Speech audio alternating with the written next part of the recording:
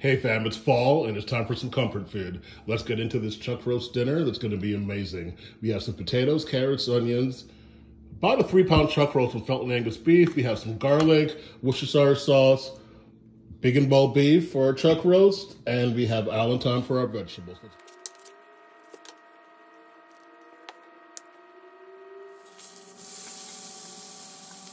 We have our crock pot set on low for 8 hours.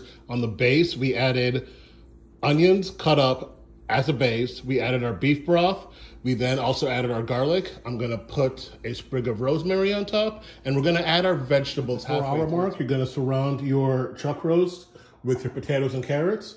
You're gonna add some Worcestershire sauce, and then you're gonna add your packet of brown gravy mix around the side. And there you have it, hearty crock pot roast and vegetables.